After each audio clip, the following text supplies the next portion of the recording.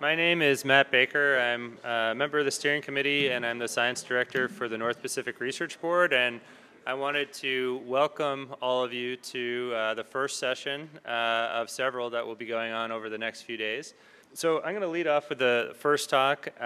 This is more generally on Aleutians Research, just an overview on the region, and then some of the investments that the North Pacific Research Board has made over the last essentially 14 years in the region. And part of the reason for that is we're looking to define some of the research priorities for the organization and get some of the priorities from community members, from industry, from researchers, and help have you define what some of the priorities for research is in this particular region as we move forward into future planning. So just as a background, I think most people here are more familiar with the region than I am. The Aleutians are comprising quite a long archipelago of several islands. It's about 3,000 kilometers between Alaska and Russia. There's strong interactions here between the shelf and deep sea habitats. And this region also forms the southern border into the Bering Sea. And so it regulates a lot of the interactions that you see between the North Pacific generally, and then the Bering Sea and the Arctic further north of that. The islands are largely submarine volcanoes, so that means relatively steep slopes and a narrow shelf. And some of the stressors to the region and the environment include shipping, military operations, fishing pressures, and climate. So one of the reasons that my organization is interested in this sort of dialogue out here on Alaska is that the Aleutian Islands is one of the least studied ecosystems in Alaska, and it's pretty unique in a lot of different ways. So you have food webs that are dominated by ocean processes. There's much more energy going through the pelagic or the water column portion of the environment. You have regional scale dynamics, and you also have very localized scale dynamics in this region. And you have a gradient of depth-defined habitats as you move offshore from land. You also have some unique dynamics in terms of wind. So you have downwelling and upwelling on opposite sides of the island chain. And then wind advection and transport and flow all interact in some unique ways that influence currents and flow beyond this region up in the Bering Sea and ultimately up into the Arctic. Part of the reason for talking about the Aleutians as a unique system is that the Bering Sea and the Aleutians are often combined for management purposes, so stocks are typically managed on that basis. But there's some important ecological differences between the regions. The Aleutian Islands shelf systems are essentially the opposite of what the Bering Sea is. The Bering Sea, you have a broad, wide shelf, and in the Aleutians you have a very narrow and a deep bathymetry. Also, the composition of species in this area are different from the Bering Sea, and those that are the same are playing often fairly different roles in this ecosystem. And then socioeconomically, there's also some differences too. So just given the geography, local communities are more widely dispersed and separated, and there's a high dependency on the nearshore environment.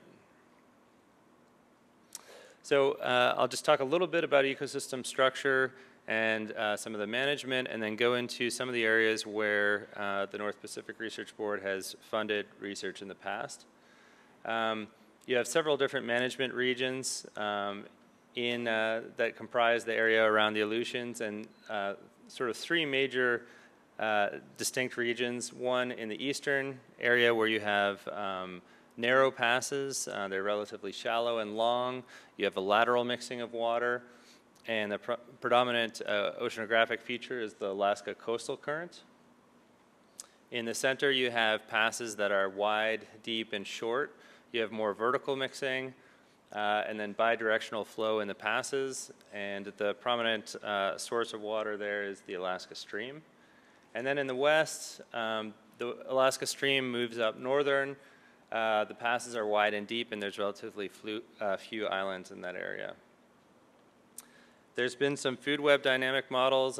This is done through the Resource Ecology and Environmental Modeling team at the Alaska Fisheries Science Center. Yvonne Ortiz, who's sitting right in front of me, is one of the authors on this. These are food web diagrams that look at pelagic and benthic flow. So benthic energy from lower trophic levels, or the lower part of the ecosystem, to the upper on the left, and then pelagic inputs from the right.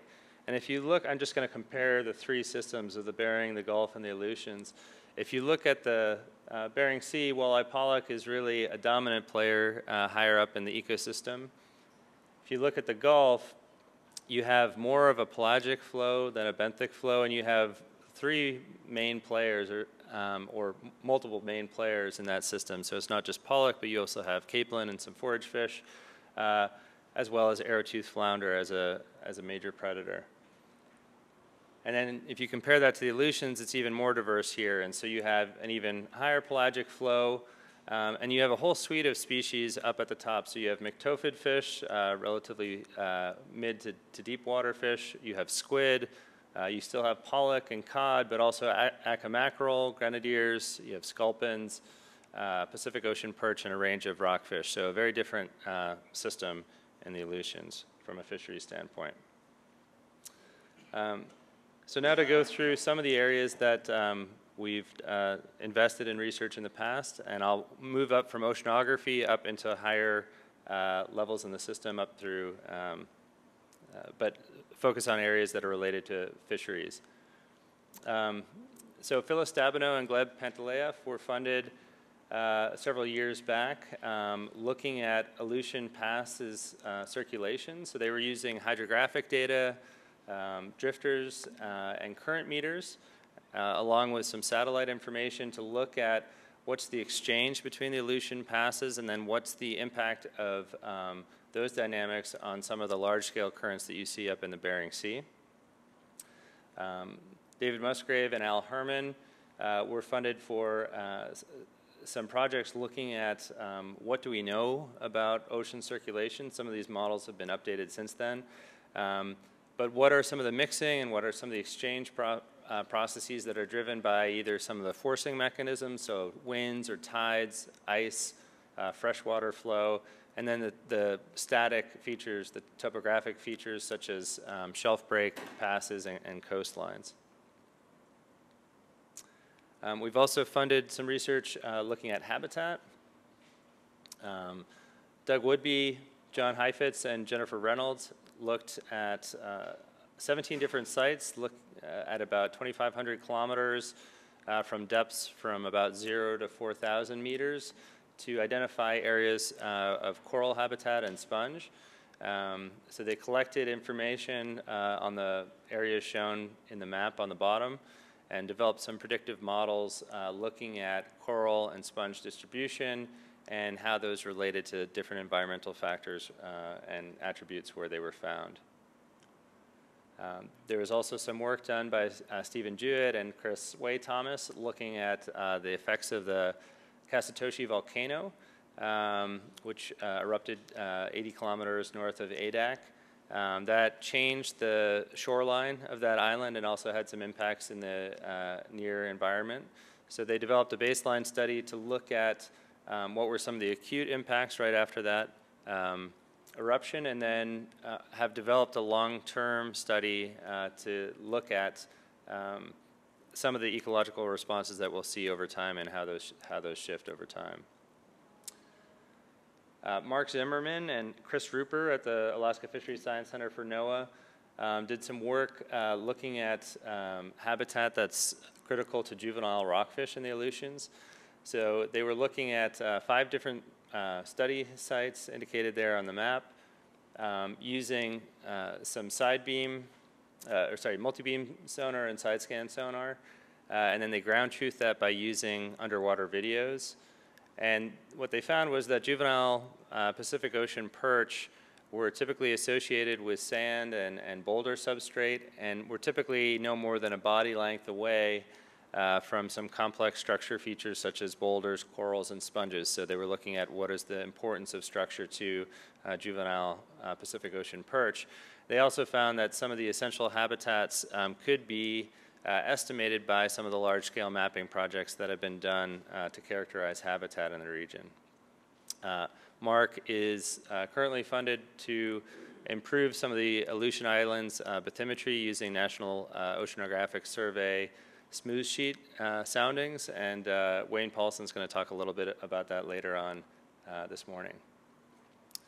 So we also fund quite a bit of research looking at fish and invertebrates, particularly those that are related to commercial subsistence or recreational interest. One of the studies that we funded was for Andre Punt, looking at a suite of crab stocks in the Aleutian Islands. This was designed to develop and apply methods for refining some of the reference points that are used in management for 6 stocks that were in a Tier 4 status, and that's a status related to sort of how much is known, how much data is available for those stocks. I apologize, I'm actually not sure which crab stock the graphic refers to, but this is looking at mature male biomass across roughly a 50-year time frame. Andre was also funded to look at a suite of different crabs using tagging data to estimate growth. So crab, several different species are managed according to size structured models. So the number of animals in a certain size category or age category are used as a way to improve models to forecast the recruitment or the abundance of those animals over time. This is showing the Aleutian golden king crab on the top and Western Aleutian golden king crab on the bottom. It's looking at catch as a function of exploitation rate. And so he had done a suite of different models to try and look at how to incorporate growth information into some of these age-structured models. We also funded Ingrid Spies and Steve Kalawinski. Ingrid is at NOAA as well, looking at Pacific cod. So there's some evidence through some tagging data and other sources that there may be some stock differentiation in Pacific cod in the region. So they developed a metapopulation genetics model and found that there's 3 distinct regions. It was actually the breakpoints were different than what they had expected. They had anticipated that some of the deep passes would have been the breakpoints for where you saw the separation between the stocks given how larvae would be transported. What they found was that there's a distinct stock up in the Pribilovs, one at Unimac Pass, and then most of the stocks in the central to western Aleutians are all within that same population. We funded Suzanne McDermott, who's at NOAA as well, and she's actually in this session. Unfortunately, she is not here yet. We're hoping that she will be here. She's also running a workshop at the end of the week. Suzanne had been doing a variety of different studies on Atka mackerel and other fish in the region. This one was looking at reproductive ecology, so they're looking at some of the attributes of egg development and larvae. And also looking in the context of where some of these important spawning habitats were, what the important areas were for recruitment and distribution, and how that relates to stellar sea lion distribution, which is one of the dominant predators for this fish. And Atka mackerel are one of the dominant food sources to stellars, as well as how those overlapped with some of the areas that have been closed to trawling. Suzanne was part of a broader study along with Peter Monroe, Libby Lagerwell, and Todd Loomis. This was integrating work with commercial fisheries to try and look at tag recoveries for Atka mackerel and looking at local scale phenomenon. So these stocks are managed on a very broad scale, but some of the important dynamics related to life history for these fish, as well as local depletion from fisheries, happens on much more finite scales. So they were looking at what is the overlap between Atka mackerel and where they're moving with some of the trawl exclusion zones as well as the stellar sea lion population. So that sort of starts to bridge into fisheries interactions. How do the biology and some of the important metrics related to exploitation interact, and in what ways can we predict those?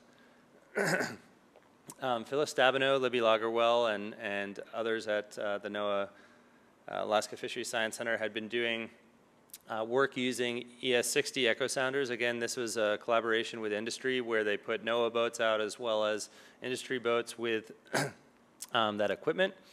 And they were looking at acoustic surveys of pollock and then collecting data on sea lion distribution and habitat as well to look at that overlap.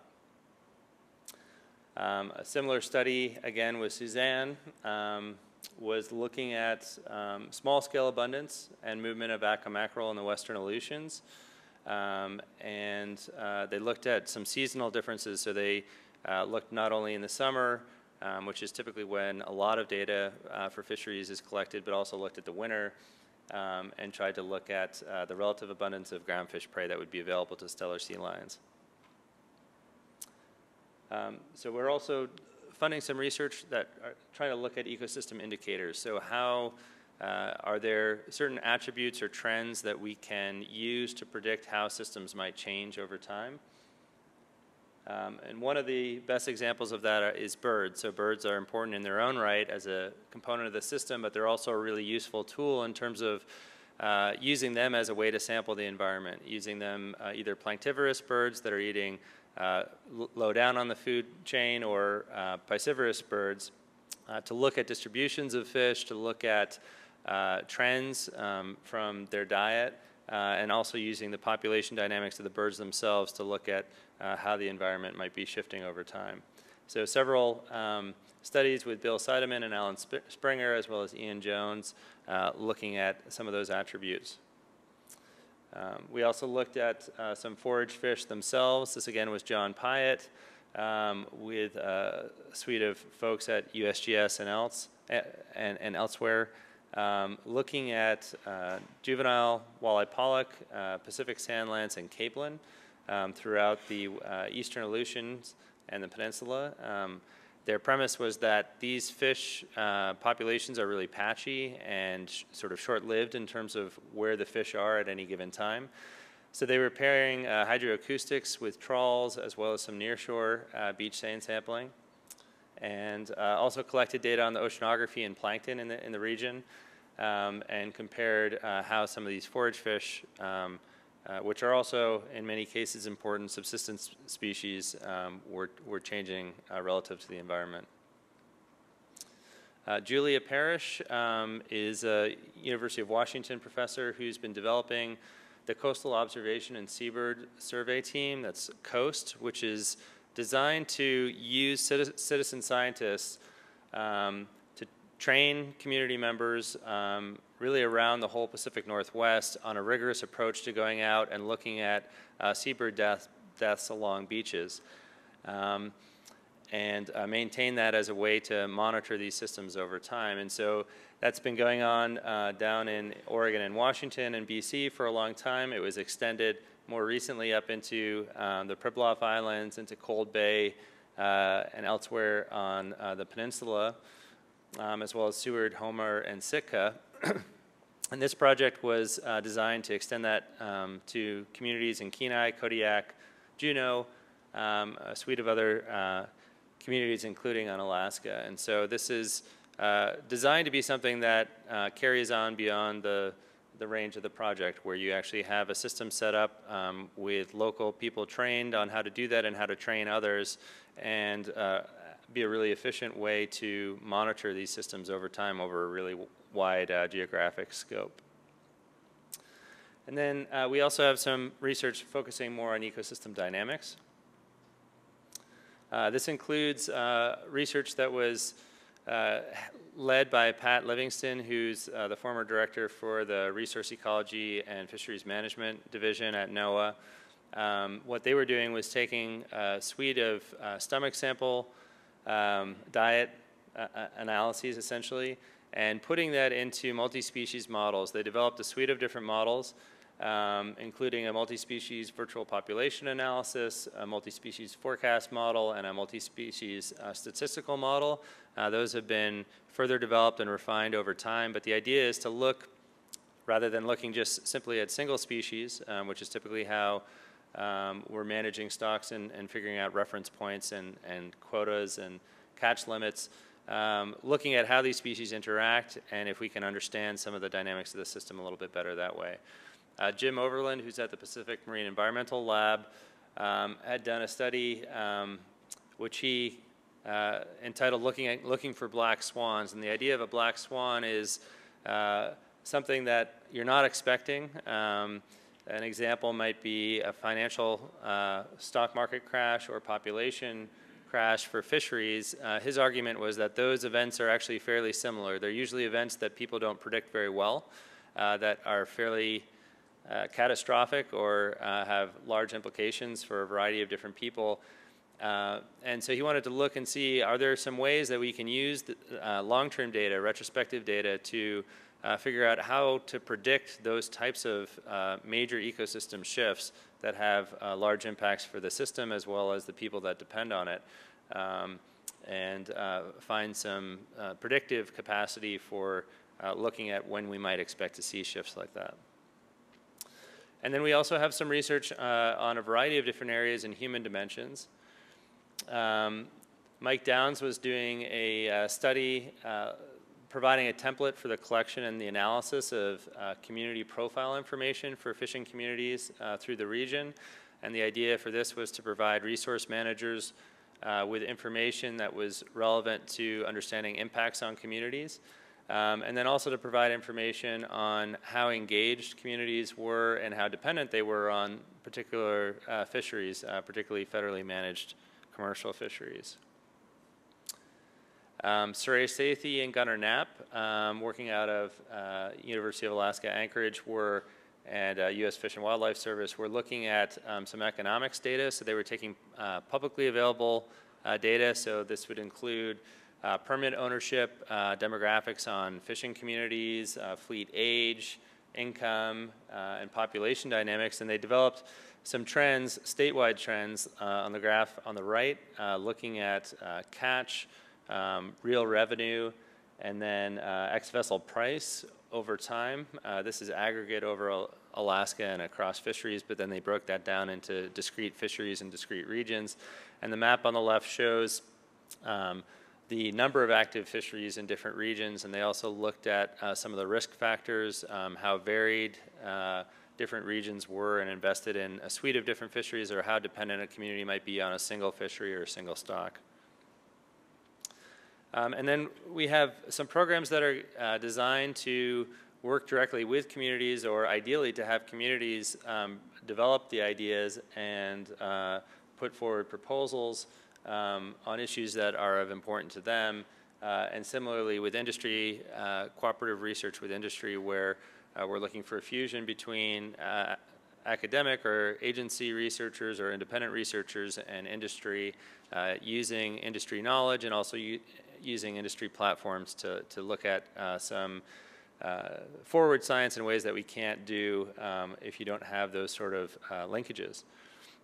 So one example was Meredith Marchioni and Matthew Berman. They were looking at some ecological and sociological cultural changes that were affecting small Alaska or Aleutian subsistence communities, how some of those residents and those communities were adapting their practices in response to the changes that they were experiencing, and how communities could use that information themselves to look at the viability of some of the different strategies and practices that they were doing in terms of responding to change. So this was designed to develop some current subsistence harvesting and processing practices, and then look at what were some of the most important ecological or economic or cultural factors that were being influenced by the changes that they were seeing in the physical environment. There was a large study put forth by Northern Economics. Some folks who are here probably participated in this. This was an analytic framework to look at social and ecological economic implications of moving to rights-based fisheries or capacity reduction, so limits related to management. And so there were three communities here, King Cove, Unalaska, and Akitan, I have this report here. It's extremely extensive. It's something like 600 pages, but it's on a PDF. So if people are interested, especially in the Unalaska portion, I'm happy to share that as well. It's a little bit old at this point, but I think still a useful reference.